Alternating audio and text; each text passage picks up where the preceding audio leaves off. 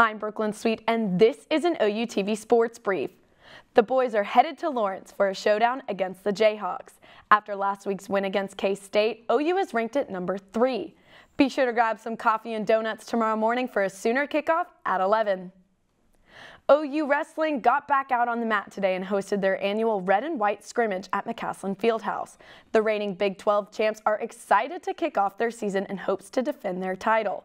Matchup results will be posted on their official Twitter page. And looking at our Friday night lights, the Norman North Timberwolves host Union High School.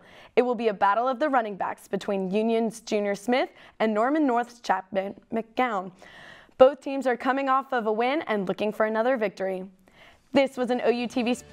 I'm Brooklyn Sweet. Be sure to watch OU Nightly weekdays live at 4:30.